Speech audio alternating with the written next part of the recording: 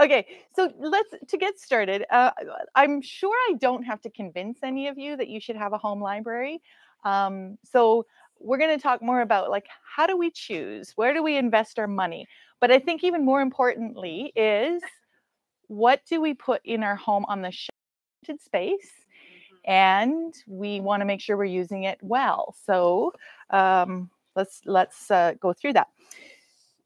But first, let's do a little imagination project. What would your life look like if the internet disappeared tomorrow? Yeah. Right? Yeah. So we're gonna just go from that assumption. I'm gonna talk from the assumption that we're not fans of the internet. We're not going. We acknowledge that it has its uses and advantages. But when it comes to the education of our children and our own mental health, we would be fine if it disappeared tomorrow, right?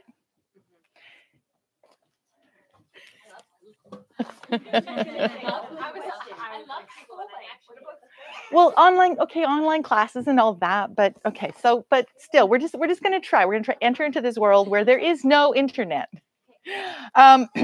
And then imagine this. What would your life be like without a phone? True. Okay. Yeah. Sure. Because some of you wouldn't be here. Got it. that makes sense.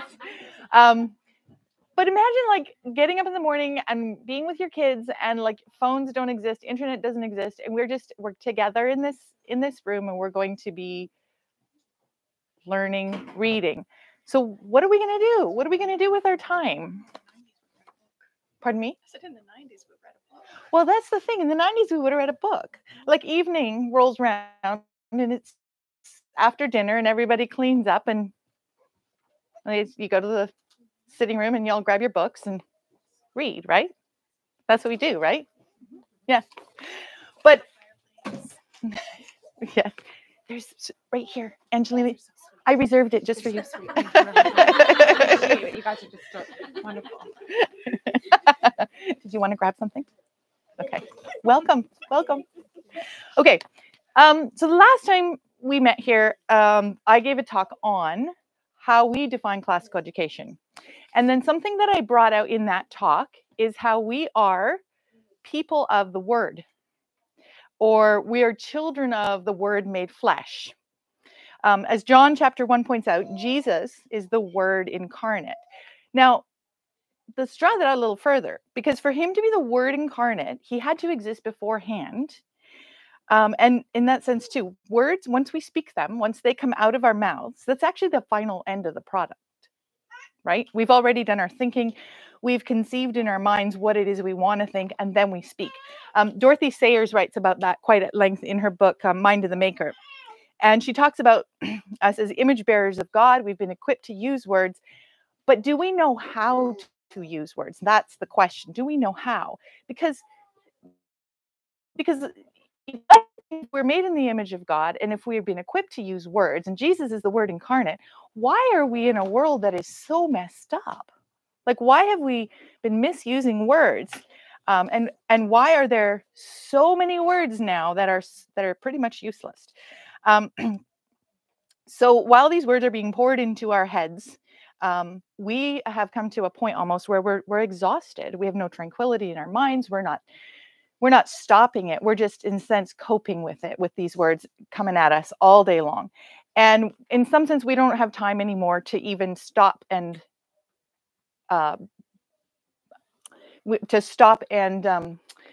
deliberately and plan what is it that I am going to read? What is it that I'm going to allow in front of myself and in front of my children? So that's something, but that's something we can do as we decide what we want to do with our books, and what we want to put in our homes. So what does that have to do with books? I think it has everything to do with them. Books are not just a distraction. They're not just a diversion or something to whittle away the time. I think we've got enough of that going on around us. But books are someone else's time that's being invested in you. So someone else had an idea or had a thought or had a story, and they were so compelled to communicate that they stopped everything and they took time to put those words down on paper and to have them put out to you. Now, does that mean that every single word that's been written is something that we should read because somebody took the time to write it? Well, absolutely not. But there are some words that have been written, and they've been written thousands of years ago, and they're still available to us today. They're still on paper. And, and perhaps we should think about how important it might be then if these words written thousands of years ago are still available to us today. Should we perhaps think about reading those? So a good place to start then when we're thinking about our collection is actually with children's books. And this is the fun thing about homeschooling, is because we start with children. One of the things about children's books is that it's short, and it can help us with our short attention spans in this day and age. And we can actually read through a book in a sitting, and we can kind of determine, is this something I want or don't want to read with my children? Another thing that's really helpful with children's literature is art. And I am actually of the opinion that you absolutely can judge a book by its cover. Absolutely. The art actually makes all the difference. So if we start them with children's books, and then we start with, we're essentially starting with attention span. And I find that's even helpful for myself. I find that, like, especially with phones and with Facebook and with Twitter and all this, like even news articles, they're getting shorter and shorter, right? And so how do we grow our own attention span so that we can actually sit down with a classic story and have the discipline to read through it without getting bored? So as we move through our children's books, we move on to teenage and adult books. Then we're training ourselves and our children to spend more time with the book. A children's book, sit down, read it, put it away, you're done. Something a little bit more intense, Paddington Bear, it's going to take a little bit longer. We're going to have to sit through it for a little bit longer, because that physical act of actually sitting and reading a book, it actually takes practice. And we're not going to go straight from Paddington Bear to Dante's Divine Comedy. I don't think that's realistic. And so if you're someone who's like, I really want to read the classics and I really want to read Divine Comedy, don't think that you can just tomorrow pick it up and start reading it. It's going to take some work. It's going to take some effort. But at the same time, we do want to dispel that belief of somebody who would pick up like Anna Karenina and go, oh, I could never read that, right? You can't maybe today, but you also aren't going to go run a triathlon, after a diet of a year of donuts. It's not going to happen. These things take time and effort. So that's for that reason, when we're looking at where we put our money, what are we going to buy? We're going to start slow and easy. And by challenging our own attention spans and our mental capacity, we can do that with starting with some of those classic stories. And again, with the classics, those are time-tested books. Those are the ones that we actually do want to buy. We want to invest in those, and we want to put those on our shelves. But what you'll find with the classics as well, and especially in more recent years, many authors have taken some of these longer classics and some of these older classics, and they've rewritten them in a sort of prose and in a modern way that makes it easy for us to read. The ones that I can think about, for example, are like the Eliot and the Odyssey, awesome books. We should all read them, but that's a pretty big deal.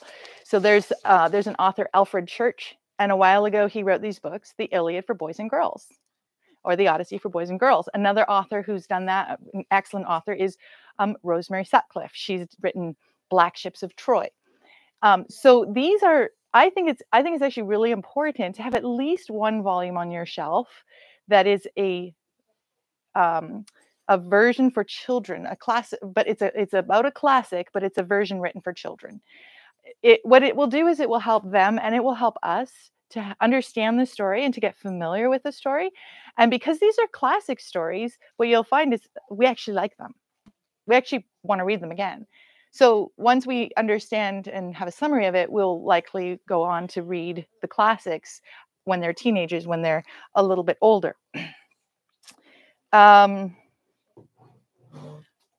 So, but then there's so many classics. So where do we start? Do we buy them all? Do we buy just some of them? But what I would suggest, where I would suggest you should start is, aside from Bibles and Bible commentaries and Bible study books, those should be on your shelf. You should be buying those. That's just a given. Something that you consider and look into is a set of books called the Harvard Classics. And it's a set of 50 books. It was edited by the president of Harvard, President Charles Eliot. But here's the key. It was published in 1909 and 1910. So in this day and age, we want to be looking at books that are published pre-1970, 1950. We'll talk a little bit more about contemporary later, but for the most part, when I'm talking classics, we want to look at the books that are published earlier. But the Harvard Classics, the reason why the Harvard Classics are interesting is because Dr. Eliot, he determined that set of books, what's in those 50 volumes, is what every human being can potentially read in the comfort of their own home. And if they read that, then they will have a very well-rounded liberal arts education. And there's more to it. Here's the biggest secret of all. As I'm sure you can imagine, these books are not very welcome anymore in public. You won't find them in the libraries. You won't find them in bookstores anywhere. Where you will find them is in the used marketplace. And they're very cheap because nobody wants them. So I got a set a few years ago. I paid $50 for 50 hardcover, absolutely gorgeous books. So I would strongly urge you to go find a set and put that on your shelves. For starters, because it's going to cost you almost no money. You're going to be preserving culture because we need to find these and save them. And you will have the start of an excellent liberal arts education on your bookshelf. Now, whether you're actually going to read them all or your children are going to read them all, that's another question. They don't necessarily have to. Like what Dr. Eliot, while I appreciate his efforts and his work putting all his work into that collection, I think what that represents, I've read this in a New York Times article once, and it just resonated so strongly with me. The books on our shelves aren't always there for us to read them. They are there to help us reach to be a better person, or they represent the person that we want to become, or the person that we're moving towards. So put the 50 volumes of the Harvard Classics on your shelf is to say, I'd like to read that someday. Maybe not today, and I may not even get to it in my lifetime, but that's where I'm going. So that's where we can start. If you find a set, nab it. If you find 2 sets, call a friend, tell them to nab it. Was it published as a set? Yeah, in most cases, it's published as a beautiful set. All the volumes look the same. Generally, it's hardcover.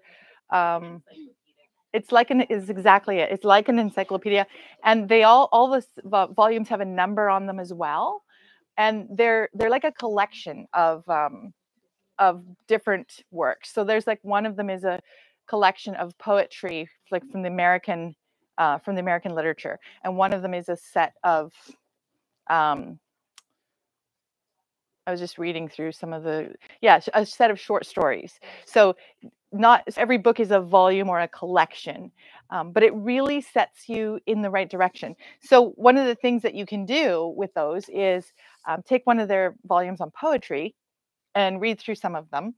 And if you find that one of the poets resonates well, then go buy a volume of that person's poetry and put that on your shelf, right? So to have that collection, that's like your spine, right? The other thing is, again, with that collection, with that series of books, you can decide if you want to buy a version that's been rewritten for children to access it.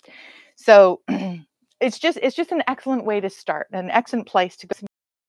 We've read, and I would say too, make sure you always have a collection of poetry as well. There's some really good collections like Christina Rossetti was an excellent children's poet. So something like that, have children's poetry, but also some of this other poetry by adults. But then in addition to these classics, we should have books on mythology. Greek mythology, Roman mythology, Norse mythology, Egyptian mythology, all the mythologies. And those two can be, those are very accessible by the Delairs. Ingrid and her husband Delaire wrote these lovely collections. They're really nicely illustrated. Those are really worth your money. The illustrations, again, the art matters. The illustrations in those books are really good. So there's those, but then if you want a little bit more advanced mythology, there's something like Edith Hamilton, and she writes these absolutely gorgeous volumes that are a summary of mythologies, but then she also has a collection about all the different gods, what are their names and who they were. So she's a great author to follow.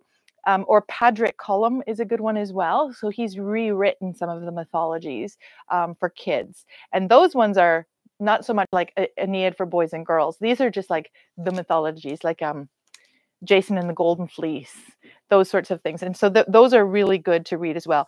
I would say Usborne books also often has good summaries. Again, Usborne, got to be careful with them. If you can get older copies, older volumes, if they're published like even 1990, Usborne summaries are pretty good. Usborne actually has a collection of Shakespeare, complete Shakespeare, that's been rewritten, and I happened upon it one time, and I now have a daughter who spouts Shakespeare constantly.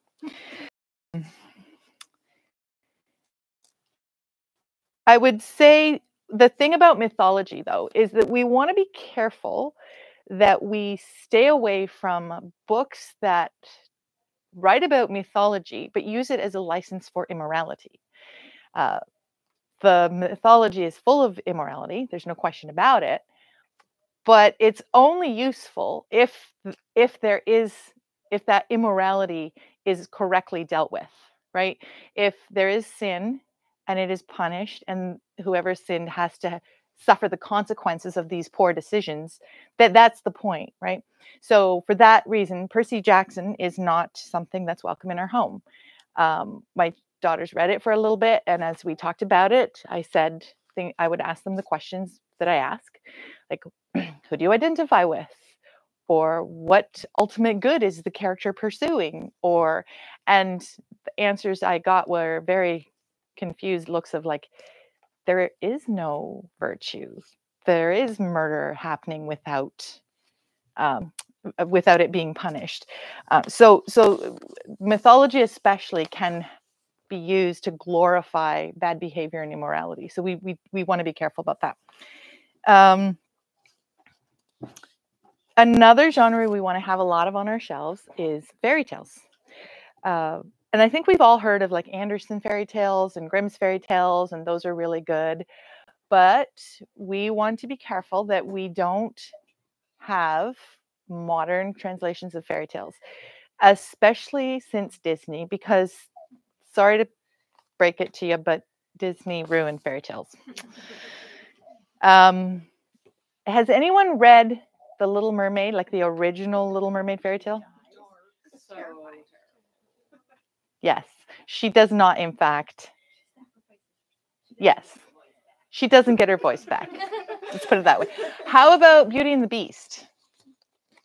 Anybody read the original Beauty and the Beast? Yeah. Let's just say it's not quite that romantic. No. But at the same time, when you read the originals, then you understand like the purpose of the fairy tales. It's not meant to be this romantic driving off, like riding off into the sunset, happily ever after tale. It's meant to tell us the story of the moral consequences that exist, like natural moral consequences. And there are things that you can't break those laws. You can't break moral laws. You can try, but the consequences inevitably come back.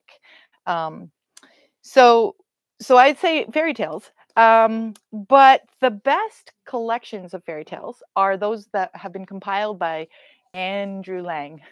Heard that over here. That's all good, all good. So Andrew Lang, he didn't write fairy tales, but he collected them. He collected them from all over the world. So there's fairy tales from India, from Asia, from the Persian cultures. And in fact, he collected so many of them and he printed so many volumes that he couldn't tell the volumes apart. He didn't remember what fairy tale was in which volume.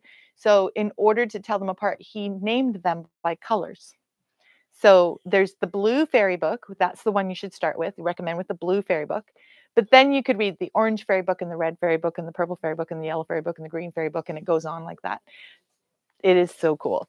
And they're very diverse. I have some of them. There's so many of them, so we just have some. Just the colors I like. Just the blue one. Just the blue one. So Andrew Lang is good, and Grimm's and Andersen are good too. But just make sure you get like the real ones, not the Disney-fied ones. Okay. So I'm missing a page. Okay, so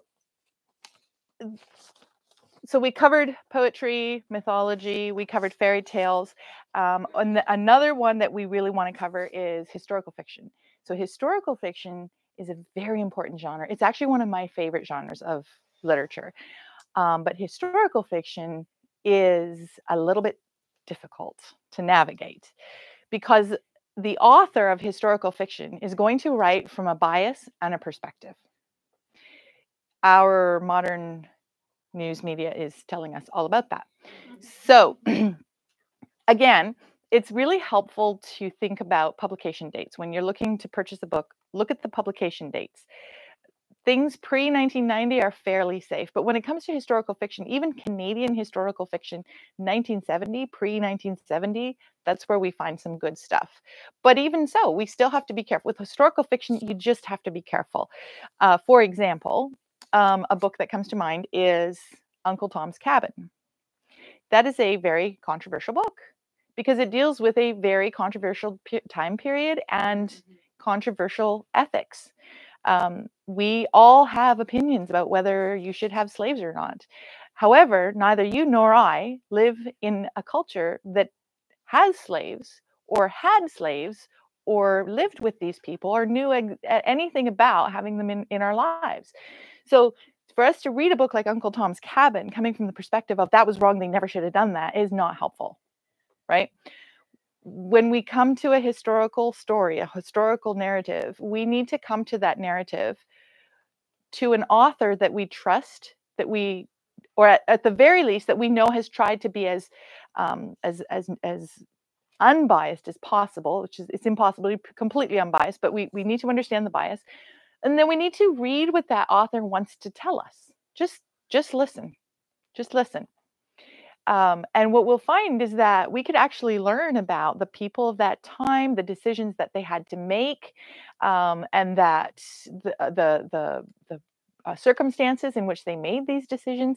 And what we may find is that if we are back there in that time, in that culture, the decisions that we would have made then would be different than the same decisions that we make here in our culture in this time. You can't, because you can't take yourself and your circumstances and extrapolate that over all of history. This is also why historical fiction is important for our kids, because as they read through these stories, they can ask questions. Well, why did they do that? Good question. Let's go find out. So the other period of history that's really interesting is what motivated the Europeans to cross over the ocean, which we know is it was trade, it was commerce. But when they did, they find a brand new land. And how did they deal with that? They saw new peoples and new resources, and it was an opportunity for a new economy. How did they deal with that? You can't even imagine how their minds would have been blown to A, travel far enough that they got to another land, and then B, we should be reading the fiction, we should be listening to the stories, and at the younger ages, the fiction is more important because when they get to those teenage years, maybe a little bit older, we actually want them to read the original writings. Like, I want my kids to read Christopher Columbus's journals and diaries. I want them to understand what he himself was thinking, right? Now, whether we agree with that or not is it's just off the table. We're not at the point right now where we're doing rhetoric or politics or anything like that. We're just listening. We're just listening to the story. We're listening to the people who were there. Or say the period of a history that's commonly known as the Dark Ages, like depending where you go. But the early Middle Ages can be referred to as the Dark Ages. Well, why is that? Why do we call it the Dark Ages? There wasn't a lot of writing, that's true. There was a lot of warfare. There were tribes battling back and forth. There was a lot of illness, and so it's considered the Dark Ages. It also comes after like the Roman era, the fall of Rome, and the Romans, of course, had that.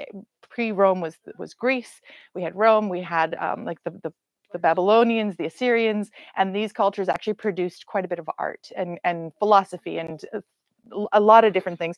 And then we just have this period of time where like it is as if nothing happened, right? For what it's worth, I was taught that the world was historically a couple degrees colder and people were just trying to survive for like several hundred years. Right. Thing. Okay. And I think that's actually quite true, right? Because the thing is, when we don't have time for leisure, then we can't create, right? And so it's true that there was a period of time there where there were so much loss and so much like the barbarians were just destroying so much that it was down to these people surviving in their communities and just living to find the next meal, right? But something that was happening was that Christianity was spreading like the fastest it's ever spread. And we know that because we've got this period of time where like it's like nothing. And then all of a sudden, like, ta-da, there's Raphael. Like, where did that come from, right? How did that happen? And then Michelangelo's out there. So where did that come from? Well, during the Dark Ages, if you will, something has to have been happening. The gospel was going out. There was the warrior was fighting for freedom so that his son could be the merchant who could start providing food again for the community so that his son could be the artist because now he had leisure, right? So there's a fascination. I just have a fascination with history and these historical periods and we can learn about this in history when we look at these individual lives of like the warrior whose son becomes the merchant, whose son becomes the poet. And it's up to us in a sense to help our children be the poet, right? We might not be the warriors, we might be the merchants, we might be the poets, but whatever the case, wherever we are, we want our children to be the ones who are creating because that means they have the leisure time. But if they have the leisure time to create, we want to make sure that at this time when they're growing up, we're filling them up. We're enriching them so that, who knows, outbursts of Raphael in a few years. Okay, so we've talked about historical fiction, we've talked about poetry and mythology. Okay, then there's literature. The genre of literature, like novels and things, kind of bursts upon us and proliferates in the British modern era, like Victorian era. Fascinating thing that like, so you've got Charles Dickens, he's interesting and very wordy. And then you have someone coming on the scene by the name of George Eliot. She writes, I'll give it away. George Eliot writes a book called Silas Marner. Fascinating books, very interesting, very insightful, very intuitive. But George Eliot is a woman. And it's the time where women are actually not well read. Like women can't write books. And if they did, no one would want to read them, right? So she writes a book under George Eliot and she becomes very popular. And then the women who actually start to put their names on the book, who are brave enough to put their names on the books are Jane Austen and the Bronte sisters, right? So what is it about their books that are so important? Why should we buy all the Jane Austen and all the Brontes? Because they're really good? That's great. That's a great answer. I'll take it. They're like relationally in tune, right? Yeah, they're relationally in tune. Yes. Yes. They tell us about the human being, the human condition. So we could either decide that we're going to take our child to a course of through a course of human psychology in grade 10, or we could read Jane Austen. I don't know. I know what I'm going to do, but so that's the fascinating thing about literature, is it helps us to understand the human responses. If you think about Pride and Prejudice, you meet the gossip, the very proud person, the flatterer, the really shy, can't get out of the corner person, the bold person. Like, you meet all of the characters, and as you meet these characters, you're like, I know these people. They're my friends. Like, some of them. We won't put names to them.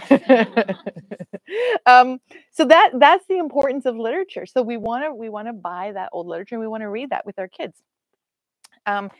Now, when it comes to the more contemporary books, that's where I would say, like, contemporary novelists or contemporary literature, I would say that's where I start to slow down on the purchasing and the buying. Like, I mean, do I really want Harry's face on my bookshelf? I don't know. I don't. There's a few people that I think are really important, a few modern day authors. But again, the people who are writing now, who are telling our stories now, they are not time tested. We don't know yet if this is something that's going to stick around or not. Some of them we do. And one such author is actually Wendell Berry. Has anybody heard of Wendell Berry? Yes, you've seen them here. Yes, Wendell Berry. He actually changed my whole perspective on community, on like loyalty, on what it means to be a part of a community, to be a part of a family. He changed all of that. But his books aren't so much about like how to do that or how to be that. His books are merely the story of a community in Kentucky. And he writes about various characters, the barber, the farmer, the housewife, and just how culture changed from pre-war times till today. And he points out that industry and even education, as kids grew up and they flew across the country to go to university and college, they never came back. They just didn't, right? And then the family farms were dying. But then some of the family farms, weren't there for the kids anyway, because the farmers bought tractors and expanded and grew, and they just didn't need the kids because, well, we didn't have chickens anymore because they were too much work, because all we did was raise massive amounts of grain. And it just, the culture just slowly but surely disintegrated. And then interstate highways came in, and they literally separated communities, because now you couldn't walk from this community to this community, because now there's this massive barrier between. So in his stories, the way he points out the loss of that culture, he's pointing out a problem that we are all in today, and that we're all, I believe, as homeschooling families, trying to resolve and say, hey guys, we want that. We want to go back. I want chickens again. I want them. And I want more books. But he's pointing, I don't know what the solution is, but it's really important to us today because it tells us what happened. It tells us why we are where we are today, and perhaps gives us a tiny little glimmer into what we need to do to restore that, what we need to do to get back to that culture where we support each other as communities. So somebody like that is really important. And then with someone like that, what we can do is we can listen to him, we can follow him, we can listen, like, what does Wendell Berry read? Because if whatever he reads, I'm reading that too, right? So there's other people like that. Someone else I really like to follow is Karen Swallow Prior. She's actually a literature professor. She was. I don't think she's teaching now, but I just find her quite fascinating to listen to. And when she talks about a book or a story, that gets my attention. I may or may not buy it because it's modern, but I may buy it and share it around, and it may be good for a time, if you will. So that's kind of the philosophy of the idea. I want to talk a little. It's got the words in it. It'll get the job done. It's $13, right? Then we have this one.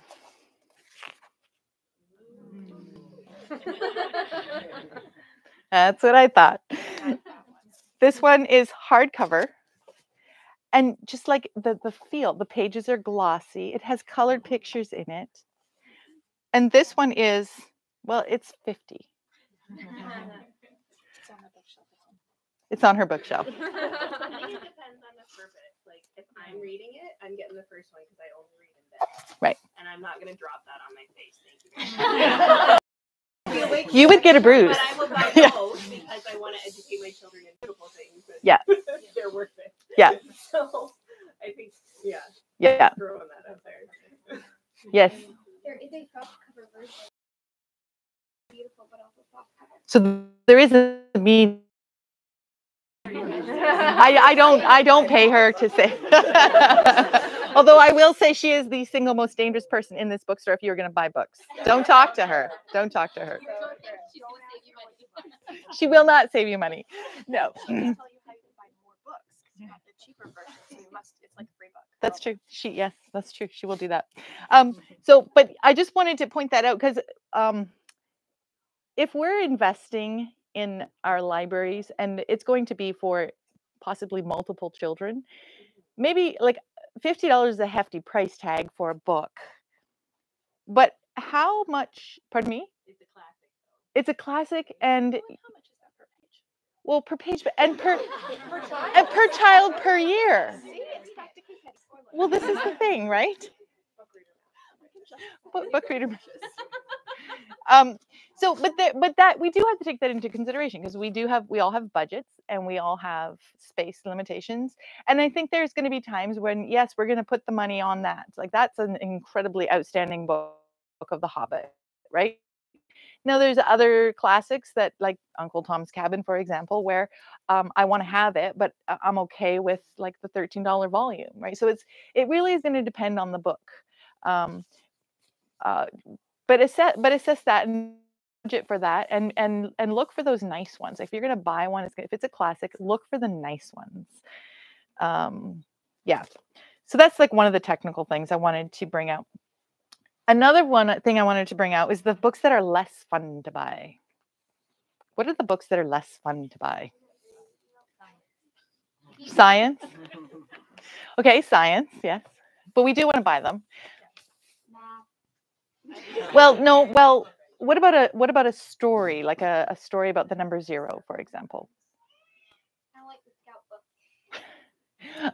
book. How about books like dictionaries or thesauruses or encyclopedias? I have like 1867. Is that the one? Dictionary? What's this? Dictionary? Yes, like 1867. Yes, exactly. Yes. Now, I don't think we often think about those ones like a dictionary, thesaurus, or an encyclopedia. But remember what we started off with? Remember the question I gave you? What if we have no internet? How are you going to do your... And anyway, words are changing. The definition of words are changing so fast that I would actually like my children to know what the 1970s definition of these words are. Right? Yeah. So despite the fact that the internet isn't turning off tomorrow, I think it's really important to find old dictionaries, thesauruses, and encyclopedias. Now, another secret about those, they're not going to cost you very much. And the money you save on your Encyclopedia Britannica, you can put into your Hobbits. There you go, right? But I know, because I found a whole set of Encyclopedia Britannica from 1970s with the yearbooks that were updated every year on the information. And again, I think that one cost me like $10 because they were just going to throw it out. Because we get them from school. Like we got ours is a world book, but yes, we got it free from the school. Someone posted on Facebook. A teacher was like, "Oh, we're getting rid of this because they're not using them in school because they're just looking for stuff." Yes, Facebook Marketplace is a fantastic place to find used books. As is Rotary Club. Yes. Oh, yes. Chilliwack Rotary Club. Now, don't y'all go there and buy the good books. Someone's got I'm getting first dibs. I'll tell you all the secrets. Library sales are also really good. Yes. Just off of this and the question between beautiful and less beautiful books, what do you think of audio? And are there certain ones that are better with audio or less? Or do you have comments on I love that question. So that is, I like, first of all, audiobooks are Technology. legit. Yeah. Okay, they're 100% legit. If I had the time to read all the books out loud to my children that I wanted to, I would, but I don't. And so I let other people do it. Audiobooks, I invest in ones that are very interesting, but I don't necessarily want to read them because I would be bored by them. Like Paddington Bear. It's a lovely story, but I can't. I just can't. But then again, so when I was talking about attention spans earlier, how we want to lengthen our attention spans, right? And especially for our kids too. Like it's easy for them to be reading these like Tuesdays at the Castle, Miss Mantle Chronicles, and all these fun stories. Easy, right? Yes. But then it comes to Lord of the Rings. You need some Lego to get through it. You need some help. Now it's a fantastic story and we want to read it, but oh my goodness, we call it getting stuck in the muck, right? So what we've done is it's those are the kinds of books that I will buy audiobook for. And you have to make sure you get a good narrator, because boy, if you get the bad narrators, it's a double no, right? So a good narrator for a book that's going to take a bit more effort to read through, that's where I'd put my money on audio. So follow-up question to that. Our oldest is 5. We've already done like Tuesdays in the Castle on audio. Should I be saving those kinds of things for when he's actually reading them, so that he doesn't know the story yet and he's more motivated? Or some of them, yes.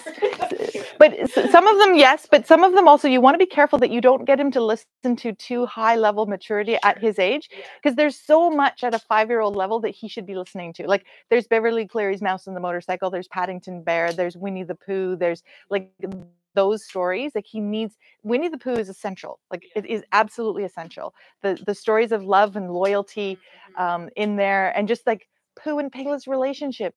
He's Oh. more into like dragons and fantasy. The 2-year-old hates listening to stuff with bad guys in it. Yeah, yeah. Well, and then maybe something like The Reluctant Dragon by Kenneth Graham. Those sorts of things. So, and Tuesdays at the Castle is actually really fun, and like I think that's totally fine for a 5-year-old. But you do want to be careful, especially with audiobooks. I don't like Yeah. Yeah. You just want to be careful and conscious that, especially, your kids are going to be, they're going to be 10 and they have a whole year of listening to books, and then they're going to be 11 and then they have a whole year of listening to books, and they're going to be 12. So stay at the age you're at. Now it's hard as a mom of little kids, because when you're straddling ages, but also when you have little kids, because you need something that's a little bit more entertaining. You need something that's not the same old, right? So that's where it does get hard. But I would encourage you to kind of be mindful of the age limits. And then it gets even more dicey when your kids are older, because now you got, like, say, the 14-year-old who's wanting to listen to like Watership Down or dystopian fiction, and you're like, no, the 6-year-old may not hear, right? So yes, please do. Please do. Something I found with my slower starting readers, particularly boys, is when they listen to really exciting and good stories that were several grade levels above what they could read. Yeah. It was very frustrating to them read, because they were wanting stuff that was like they were far away. Yeah, so I found them sometimes finding fun stories that was closer to what they could read to read. Okay. So listening to an audio of this maybe a grade what they could actually read. Yes. Sometimes that was like finding fun stories motivated them to read. Some like, oh, I want to see what happens next. Yeah. The audiobook, I'm going to get the book and I'm going to chug through it. Yeah. If you're like 3 or 4 grade levels away, there's no way you're going to chug through anything. So I found that the hard way with 3 girls and 2 boys, that I wouldn't go and jump way ahead just for the exciting story. Yeah. Your kids are listening to it. Okay. Because then they're frustrated that they're still reading something. Yeah. You know. Thank you. I would, and I think, Anna, that's an extremely good point. So what Anna is saying there is, we don't want to give our kids who can't read, we don't want to expose them to these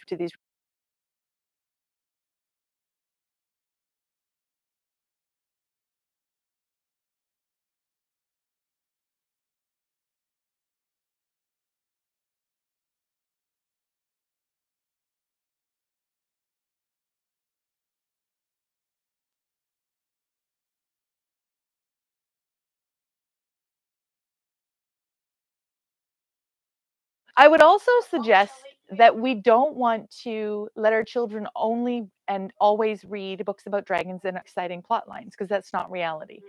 I remember that when I was younger, every year we would get these books at Christmas, and I remember getting, when I was, I think, 7 or 8, I got the book In Grandma's Attic. I don't know if you know that, by Arletta Richardson, and I hated it. And the next year, you know what was worse? The next year, I got more stories from Grandma's Attic. Every year, I got a Grandma's Attic book every year.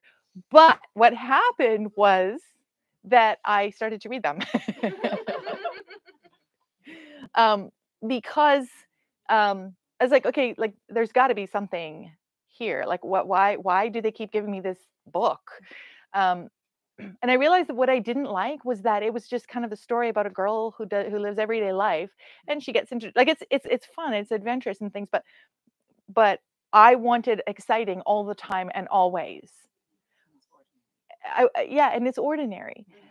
And as a parent, I actually find that the ordinary stories are what I want my kids to read, like the Vanderbeekers, right?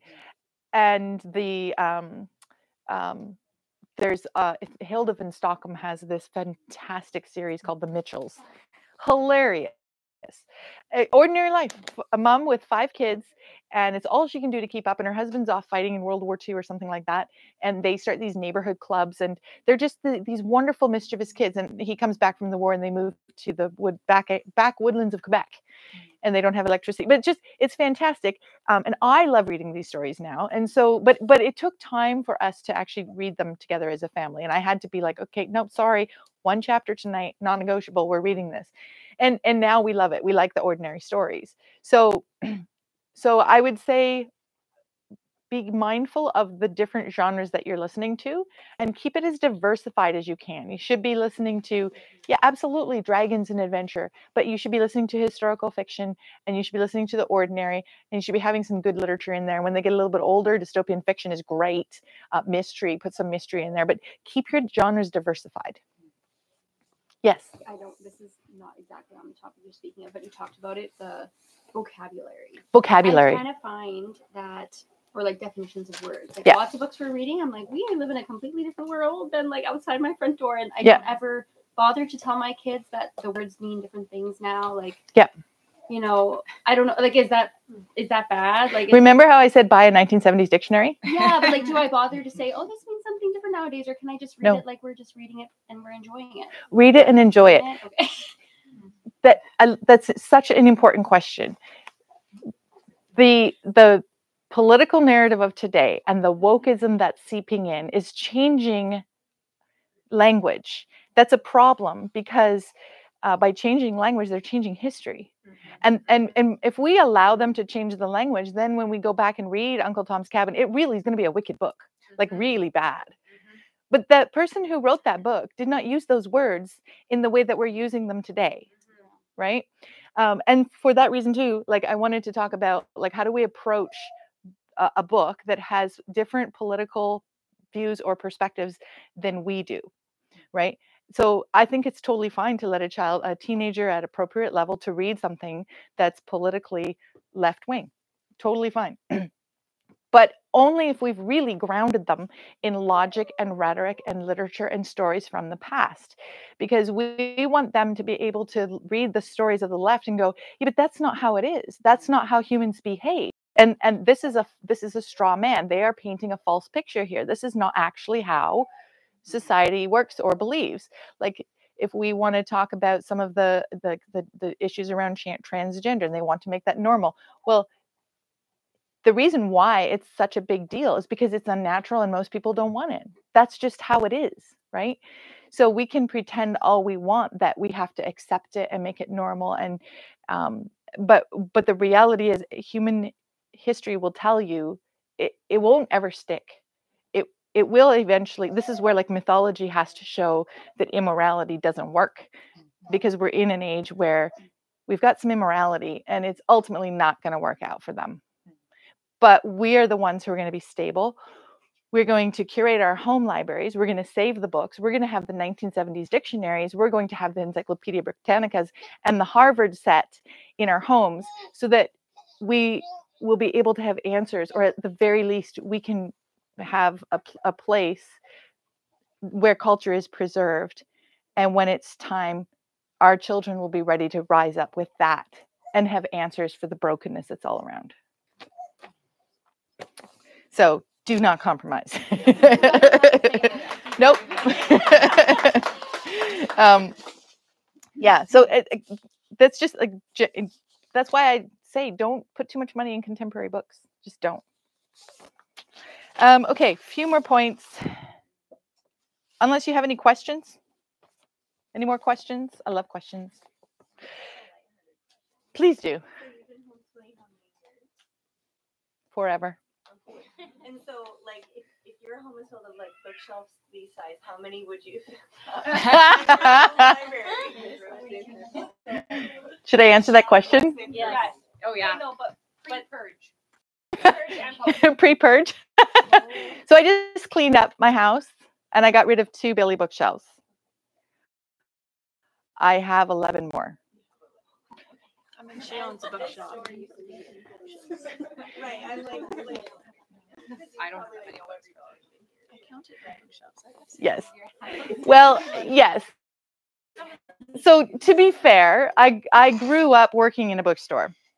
I grew up working for a small publisher, and he specialized in looking for old books, and I have a lot of them here, old books that need to be republished, good stories. He did a lot of historical fiction, which probably, that's why I like historical fiction. So the things I learned there too was when you're looking, like, make notes of authors.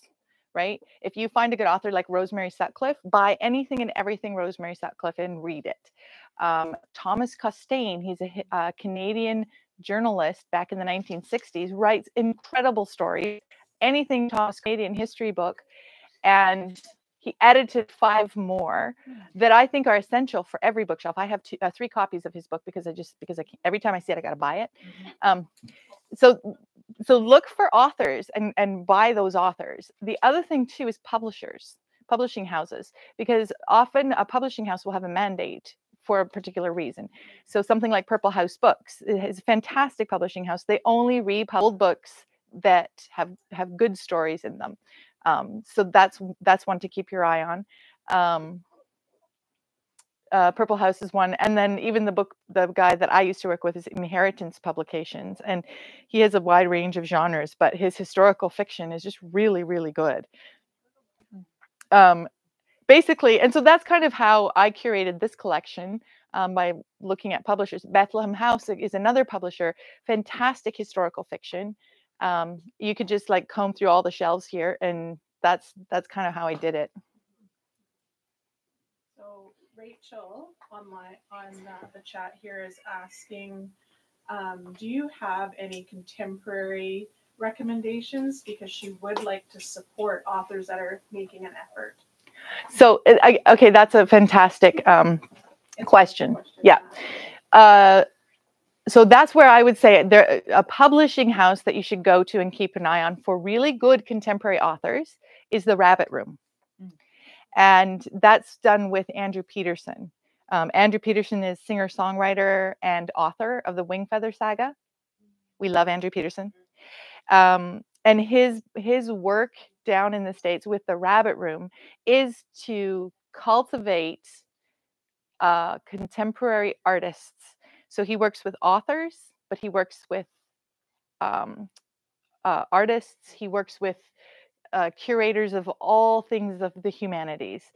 So I would say check out the Rabbit Room. Another contemporary source that we should keep our eye on, that we should support, is called the Anselm Society. So the Anselm, ANSELM. The Anselm Society also works with contemporary artists and promotes these people who are trying to do the good, to do good in our contemporary world. Have you heard of Wise Wolf? I have not. Wise Wolf.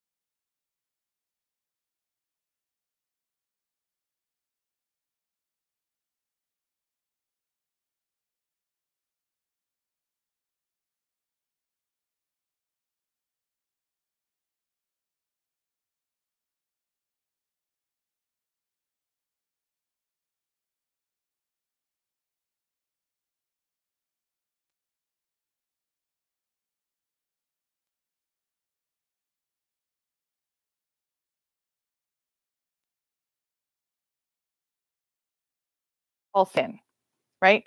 So then I would just say, I'm sorry, like we can't read this book. I've had conversations.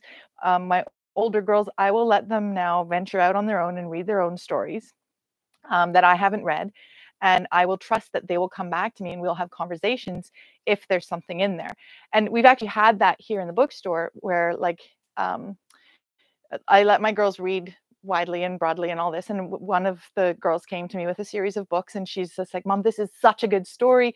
She tells me the premise of the book, and I was like, that sounds really, really good. Should we bring it into the bookstore? And she's like, absolutely, because I have very strict criteria for what comes on these shelves, because I don't ever want somebody to buy a book and come and say, hey, we don't subscribe to these principles, we don't do this. So we brought that series of books in that she really loved and put on the shelf, and we advertised it. And Adrienne, my marketing director, she said to me at one point that she's like, have you talked to Ainsley why she's not reading this book?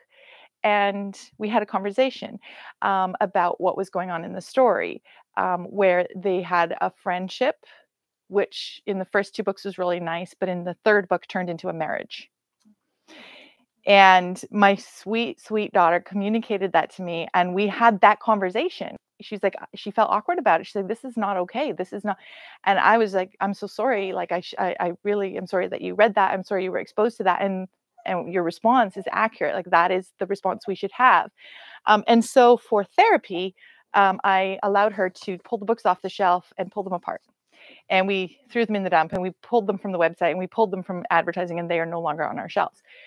We had it to one Christmas. We pulled in a Christmas book, and a customer called and said, hey, there's this content in the book. Are you sure you want to be endorsing this? And when we followed up, we were like, no. And so in that case, we went back to all the customers who had bought the book. We refunded them, and we said, we're so sorry. Would you please throw the book away? But because it's very easy right now to come across that kind of content, and to kind of go, oh, but the story's really good. Just like, it's just, yeah, just skip that part, or you know what, you don't agree with it, so just read it, but just don't agree with it. But no, we can't do that. We can't normalize sin. We can't let sin be present in our lives without consequence, right? So I would also say books for your children, that they should just come here and buy the books here, or like buy a gift card. But no, that is like one of our purposes here, is to put together a collection of books where you can send your grandparents and aunts and uncles that they know nothing about books, but no matter what, it'll be okay. So another question for someone in a very, very small postage stamp house right now. Yes. What is worth owning versus librarying versus audioing? Like, what kind of criteria do you have on something you're going to bring in, other than like these 50 classics you're talking about? You know, what makes it onto the shelf when it's a very small shelf? Keep it to what your children need right now. Yeah. Stay away, for as much as and hard as it's going to be, stay away from library sales and book sales and Facebook Marketplace, because you'll be tempted beyond what you can bear. Yeah. Ask me how I know. I really have things in storage, even at the current level they're at, because I can't even have what I have in circulation right now. So So I would keep it to like the really pure classics. Yeah. And you can cross-reference. There's also like a lot of really good book lists that you can cross-reference. So if you were looking at 5 different book lists, and there's like books about books, and you're welcome to go through them and cross-reference them. You don't have to buy them all. But if 5 books are saying you should read Winnie the Pooh, then you should own Winnie the Pooh. Yeah. Right. Yeah. And if they're saying you should read Mouse of the Motorcycle, well, then you should own that book. Yeah. But if one book says you should read, I don't know, you should read Bill Pete stories, and another book says, oh, but you should actually read these stories over here, then maybe you should, maybe you shouldn't. That I would say is a personal preference. And then with young children's books, like a lot of them you can read in 15 minutes. So yeah, I guess maybe I'm just thinking out loud, but I'm trying. Like, I see books here, and I'm like, these are so cute, but I can't afford the shelf space because I just can't currently. So like, what do you? I guess maybe that's a bit more of a library use. Borrow books from friends. Yeah. Borrow books from friends, or ask grandparents if they can buy them and have them in their home, so that when you bring the kids over, they can read them. Yes.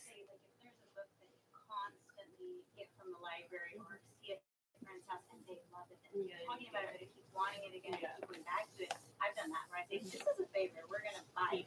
Yeah. We need this in our house. I don't like having to return this to the library anymore. Yeah. Yeah. One more question I want to address, because we've had this before, is what about graphic novels? Do they count? I think they do, but under very certain criteria. Okay. The art, we have to be so careful with the art. There are graphic novels with art in it that is not appropriate for young boys. And that doesn't mean that it's like, or anybody really. But I'm talking about the ones that are even like, They're graphic novels. they're graphic. They're quite graphic. And we're not looking at the words in this case. So we want to be careful about those ones. I would say, like, again, stick to the old ones like Asterix and Obelix and Tintin and Calvin and Hobbes. These are fun. Like historical fiction and Asterix and Obelix, I'm all over it. Tintin, all over it, right? So yes, graphic novels, especially if you have a struggling reader, right? Or you have a reader who just, a kid who just, let's face it, it's usually the boys, they just need that, right? To give them a boost. By all means, use graphic novels, but be very, very picky, because your children cannot unsee what they've seen. Yeah. And then another thing too is we want to be careful that we don't read overly virtuous books. And has anybody heard of the Elsie Dinsmore series? Yes. Yes. So if you know, you know. Yeah. This is about a girl, like, these are stories about a person, like a girl who's like absolutely perfect. Okay. She cleans her room perfectly. She dresses perfectly. She says, yes, mother, perfectly. Then she does her chores perfectly. Yes. She never gets angry. But you could beat her up on the street and she would stand up and say, I shall pray for you. Would you like to beat up the other side of me? Oh my gosh. But the thing is, like, as adults, we might go, oh no, this is terrible. But the reality is, there are people out there like, you really need to read this about this little girl. Like, this little girl, she knows how to forgive. I'm like, no, actually, she doesn't. So we want to be there. Yeah, she needs therapy. There are books where the character is overly virtuous. And that's not helpful for our children, because the character needs to be relatable. If we can't relate, then it's hopeless. Unless, of course, it's like a superhero. We want to attain that. That's great. But if it's just like unattainable, unrealistic, like better than Jesus kind of character, it's okay to say no. We're not going to read that. Then our kids are just like, well, I'm not that good. I could never be that. That's right. I must be really bad. That's right. Yeah. Yeah. Okay. And I just want to end with this. We could go on, but I want to end with this because it's been a while. Philippians 4 verse 8. This should be our guide. It says, finally, brethren, whatever is true, whatever is honorable, whatever is just, whatever is pure, whatever is lovely, whatever is gracious, if there is any excellence, if there is anything worthy of praise, think about these things. They have it memorized. They just have to go themselves. You were just saying it with me, weren't you? Yeah. Thank you. We can do it with actions too. Well, we'll get you to do the actions next time. They were doing Would you like to? after cream. Okay. Thank you once again so much for coming. If you have more questions, I'm happy to hear them.